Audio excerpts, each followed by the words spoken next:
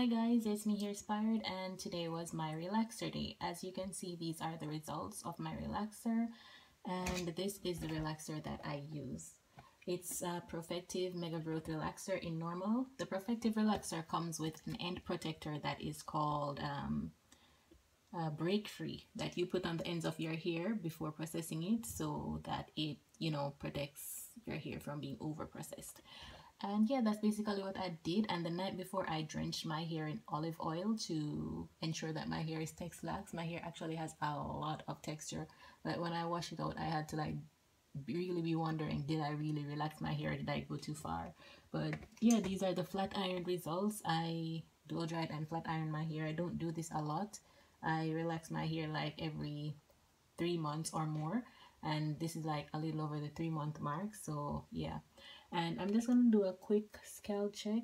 And where deep conditioning is concerned, I did the same thing I did in my video last week, because my current deep conditioner already has like a lot of protein and collagen and stuff like that. So yeah,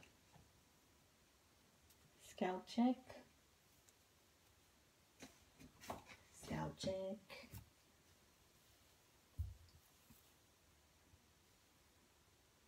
And I actually bumped my end, so not sure where my length is at this point in time, but that's where it is.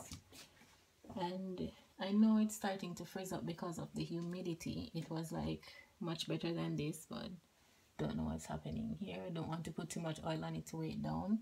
I'm using some kind of serum that I found in the supermarket. This one here. Oops, a strand of hair on it. It's a Japanese brand, I believe. The bottle. It's called Bene Premium Biurea, and it's supposed to have horse oil in it, but it also has a lot of silicones, which at this point in time is my friend, because it will help to coat my hair and protect it from the humidity. But yeah, those are my results. If you guys have any questions or comments, please. Thanks for watching, guys, and happy growing. Goodbye. See you.